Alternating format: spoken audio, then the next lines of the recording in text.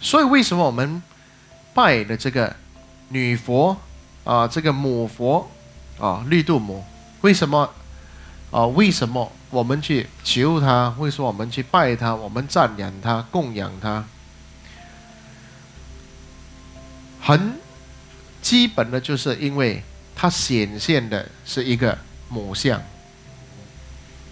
OK， 母相，我们拜度母是母相，很简单，就是说观音菩萨在西藏显为男相、男生相，对啊，在中国显为什么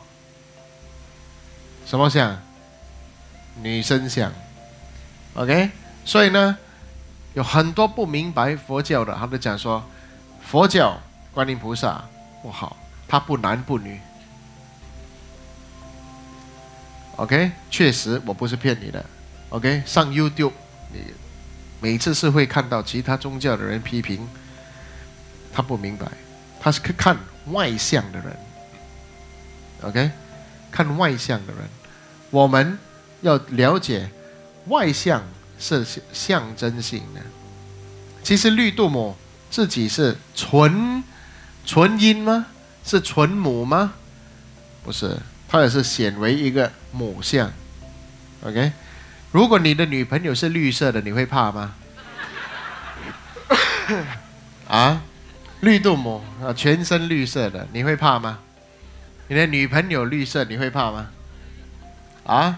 ？OK， 绿度母是显为一个绿色的肤色。其实它真的是绿色吗？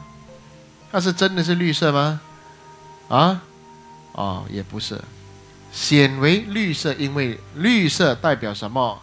是代表五行中也代表是树木。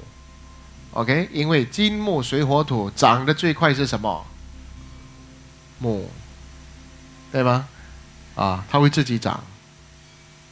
OK， 然后在这个为什么又是绿色？因为在绿色它们是代表风。OK， 代表气，很快。而绿度母呢，又显现，就是说，你看它的右脚是出来的。